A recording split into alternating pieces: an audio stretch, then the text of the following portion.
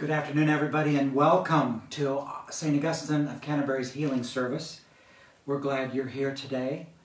Today we're celebrating the feast day of the Ascension, and that is the ascension of our Lord and Savior Jesus Christ to God. And we offer flowers today. So let us begin. Grace and peace be with you from God our Father and our Lord Jesus Christ. And also with you. Let us pray. Almighty God, whose blessed Son, our Savior, Jesus Christ, ascended far above all heavens, that he might fill all things, mercifully give us faith to perceive that according to his promise, he abides with his church on earth, even to the end of the ages, through Jesus Christ our Lord, who lives and reigns with you in the Holy Spirit, one God, in glory everlasting. Amen. O God of peace, you have taught us that in returning and rest we shall be saved. In quietness and confidence shall be our strength. By the might of your Spirit, lift us, we pray, to your presence, where we may be still and know that you are God. Through Jesus Christ our Lord, who with you and the Holy Spirit lives and reigns, one God, forever and ever. Amen. Amen. A reading from the book of Acts. In the first book, Theophilus, I wrote about all that Jesus did and taught from the beginning until the day when he was taken up to heaven, after giving instructions through the Holy Spirit to the apostles whom he had chosen. After his suffering, he presented himself alive to them by many convincing proofs, appearing to them during 40 days and speaking about the kingdom of God. While staying with them, he ordered them not to leave Jerusalem, but to wait there for the promise of the Father. This, he said, is what you have heard from me. For John baptized with water, but you will be baptized with the Holy Spirit not many days from now. So when they had come together, they asked him, Lord, is this the time when you will restore the kingdom to Israel? He replied, It is not for you to know the times or periods that the Father has set by his own authority. But you will receive power when the Holy Spirit has come upon you, and you will be my witnesses in Jerusalem, in all Judea and Samaria, and to the ends of the earth. When he had said this, as they were watching, he was lifted up, and a cloud took him out of their sight. While he was going, and they were gazing up toward heaven, suddenly 2 men in white robes stood by them. They said, Men of Galilee, why do you stand looking up toward heaven? This Jesus who has been taken up from you into heaven will come in the same way as you saw him go into heaven. The word of the Lord. Thanks be to God. The psalm appointed for today is Psalm number 93, which can be found in our Book of Common Prayer on page 722. We will say it together responsively by half verse. The Lord is King. He has put on splendid apparel. The Lord has put on his apparel and girded himself with strength. He has made the whole world so sure that it cannot be moved. Ever since the world began, your throne has been established. You are from everlasting. The waters have lifted up, O Lord. The waters have lifted up their voice. The waters have lifted up their pounding waves. Mightier than the sound of many waters, mightier than the breakers of the sea. Mightier is the Lord who dwells on high. Your testimonies are very sure, and holiness adorns your house, O Lord, forever and forevermore. Here ends the lesson. This is the gospel of our Lord Jesus Christ, according to Luke. Glory to you, Lord Christ. Jesus said to the disciples, These are my words that I spoke to you while I was still with you, that everything written about me in the law of Moses, the prophets, the Psalms, must be fulfilled. And then he opened their minds to understand the scripture he had said to them. Thus it is written that the Messiah is to suffer and to rise from the dead on the third day, and that repentance and forgiveness of sins is to be proclaimed in his name to all nations, beginning from Jerusalem. You are witnesses to these things. And see, I am sending upon you what my Father promised. So stay here in the city until you have been clothed with power from on high. And then he led them out as far as Bethany and lifted up his hands and he blessed them. And while he was blessing them, he withdrew from them and was carried up into heaven. And they worshipped him and returned to Jerusalem with great joy. And they were continually in the temple blessing God. The Gospel of the Lord. Praise to you, Lord Christ. Please be seated.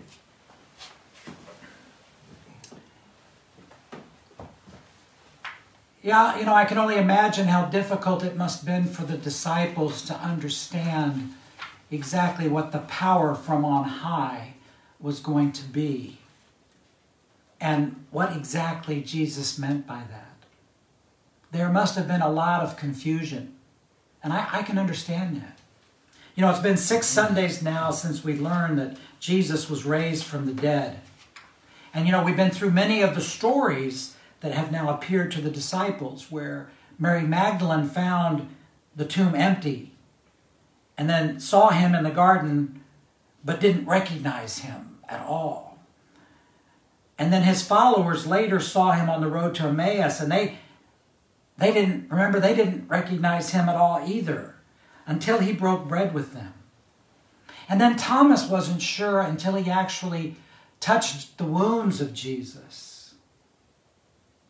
And even though they all thought that Jesus was dead, they could still touch, hear, and see him.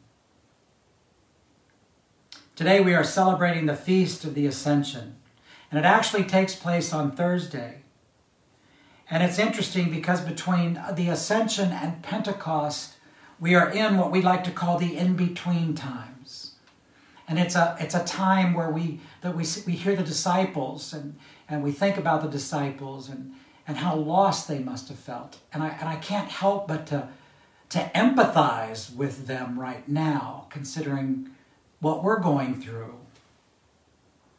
We're going through, I think, something very similar to what the disciples must have felt. A little uncertainty, a little fear, a little doubt. But we have to remember, and I've said this many times, we have to remember who we are and whose we are. And look at where Jesus takes the disciples. He takes his inner circle. He takes them to Bethany. That was just outside the city walls of Jerusalem, very close to where Mary and Martha lived. And that's the place, remember, where Jesus raised Lazarus from the dead, from the grave. And the name Bethany itself translates to something like house of affliction. House of affliction. It's where the poor and sick of Jerusalem were sent.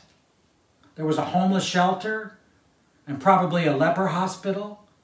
And it was built in such a way, out of the way, so that the visitors to Jerusalem would not see it or even realize that it was there.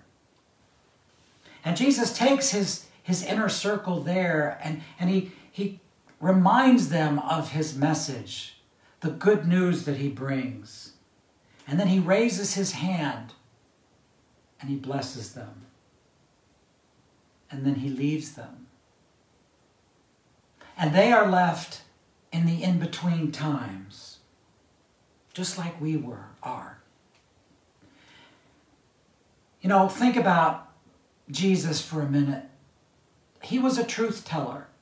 He told the truth even when it was not popular, even when it went against what the officials were saying, even when it went against what others wanted to hear.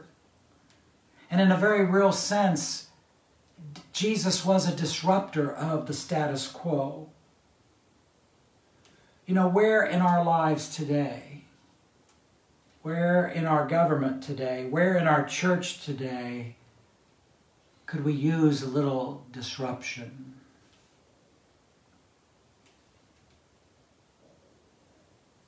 But in reviewing the gospel for today, the Reverend Jason Cox, the rector of St. Luke's Episcopal Church in San Francisco, he said, after explaining where Jesus took his inner circle, he said that that's precisely where Jesus chose to spend most of his time.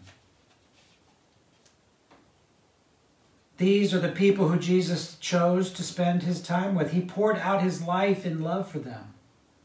And Bethany is the last place on earth Jesus chose to be seen, among the poor and the suffering. And Jason goes on to say that this is the truth of the ascension, that Jesus went from that house of affliction into every place and time, carrying in his heart the cares and concerns of all the poor people of the world.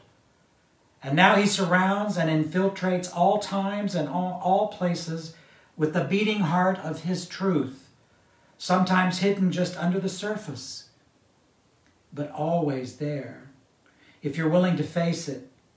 The truth that real love costs everything you have, and it's the only thing that really matters. That real truth costs everything you have.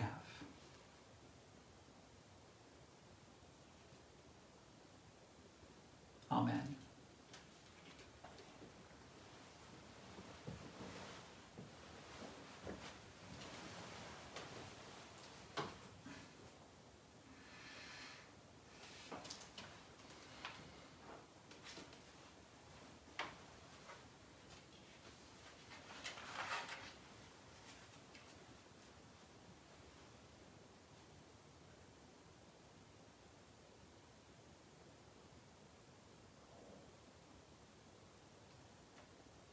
Let us name before God those for whom we offer our prayers. O God of compassion, giver of life and health, we pray your healing mercies upon all who are in any way affected by the outbreak of the COVID-19 coronavirus. Comfort and sustain those who have been stricken, relieve their pain, and restore to them your gifts of gladness and strength. Grant to all in authority the courage to make wise decisions that are essential for the common good, and strengthen them to lead institutions that care for those whom they serve. Protect those who are compelled to work farms and fields, city streets and factories that put them in danger with little pay.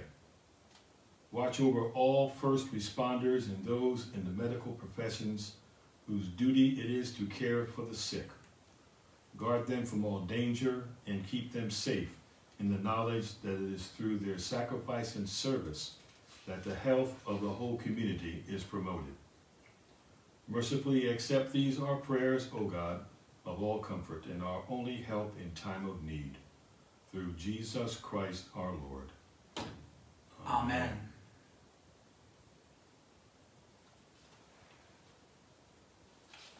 God the Father, your will for all people is health and salvation. We praise you and thank you, O Lord. God the Son, you came that we might have life and might have it more abundantly. We praise you and thank you, O Lord. God the Holy Spirit, you make our bodies the temple of your presence. We praise you and thank you, O Lord. Holy Trinity, one God, in you we live and move and have our being. We praise you and thank you, O Lord. Lord, grant your healing grace to all who are sick, injured, or disabled, that they may be made whole. Hear us, O Lord of life. Grant to all who seek your guidance and to all who are lonely, anxious, or despondent, a knowledge of your will and an awareness of your presence. Hear us, O Lord of life. Mend broken relationships and restore those in emotional distress for the soundness of mind and serenity of spirit. Hear us, O Lord of life. Bless physicians, nurses, and all others who minister to the suffering, granting them wisdom and skill, sympathy and patience. Hear us, O Lord of life. Grant to the dying peace and a holy death, and uphold by the grace and consolation of your Holy Spirit those who are bereaved. Hear us, O Lord of life. Restore to wholeness whatever is broken by human sin, in our lives, in our nation, and in the world. Hear us, O Lord of life. You are the Lord who does wonders. You have declared your power among the peoples. With you, O Lord, is the well of life. And in your light we see light. Hear us, O Lord of life. Heal us and make us whole. Let us pray.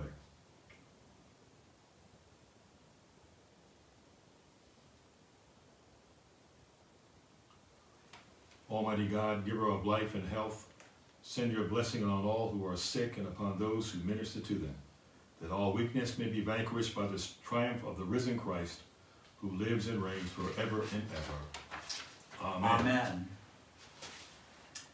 And now let us confess our sins against God and our neighbor.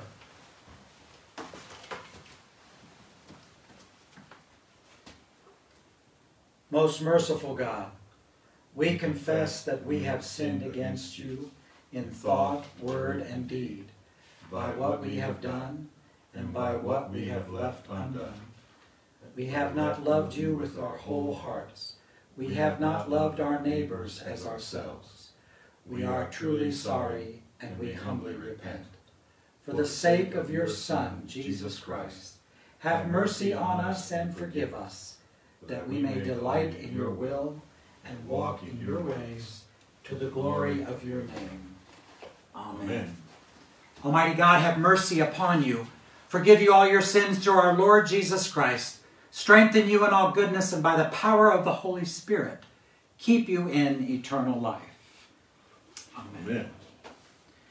Savior of the world, by your cross and precious blood, you have redeemed us. Save us and help us, we humbly beseech you, O Lord.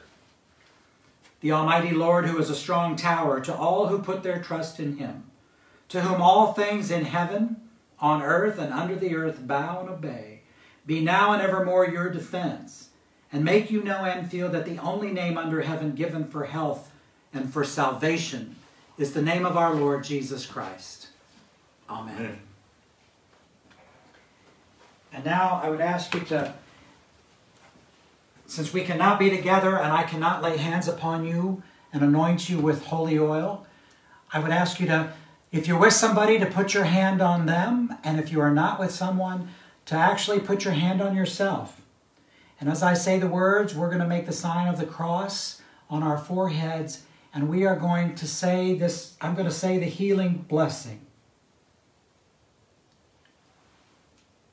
We offer ourselves, our souls, and bodies in the name of God the Father, God the Son, and God the Holy Spirit, beseeching our Lord Jesus Christ to sustain us with his very presence, to drive away all sickness of body, mind, and spirit, and to give us that victory over life and that peace that will enable us to serve him in this world and also in the world to come. Amen. Amen. My sisters and brothers, the peace of the Lord be always with you. And also with you, my brother. Peace be with you. And now let us say together the prayer that we like to say at our healing service.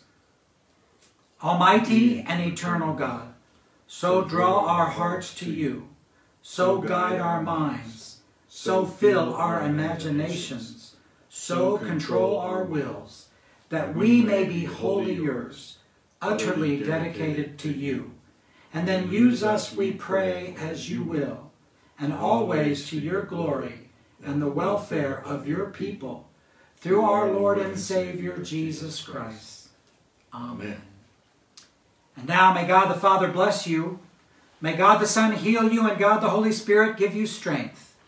May God the Holy and Undivided Trinity guard your body, save your soul, and bring you safely to his heavenly country, where he lives and reigns forever and ever.